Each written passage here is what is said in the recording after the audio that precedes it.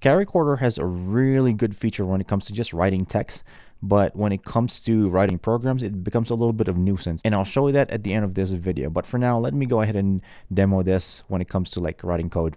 Okay, so I have PyCharm opened up, and I'm going to be using Python, and I'm just going to make a really simple program that prints out the word dog. But first, I'm going to make a function, and when making a function, I'm not going to type in the word def like manually. I'm actually going to chord it because I made a chord for this, which is this.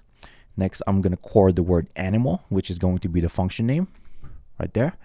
And then I'm going to make an open and close parentheses. And then, of course, I'm going to close this with a colon. Next, I'm going to chord the word return right there. And I'm going to chord the word dog. Here we go. Next, I'm going to go down to the main function right here. And we're going to print out the output from this function right here. And I'm going to chord the word print because I made this as well. It's just PRI. And then I'm going to call that function. Boom. Okay.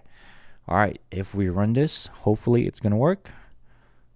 Boom. If you see right here, it printed out the word dog. Okay, well, let's make this interesting, and we'll make a loop that's going to call this function multiple times, like 50 times. So I'm going to chord the word def. I'm going to call this function loop, and I have a chord for that word as well, which is just LOP. And then I'm going to chord the word for, type the word I, chord the word in, chord the word range, which is a custom chord that I made as well. And we're going to make this 50. And then we're going to chord the word print, and then call the function animal. All right. Since we don't need this print command anymore, we're just going to delete it, and then we're going to call the function name loop. That's it. And hopefully this works. If we rerun it, boom. So it printed out the word dog multiple times. Here's one of the minor inconveniences that I encounter when it comes to coding with the CharaChorder. Let's say I have the function name without, and then I have the argument who. So what it does is that if there's a character before the chord, it's going to overwrite the character. In this case, it overwrite the character in front of it too. This is a feature in the CharaChorder.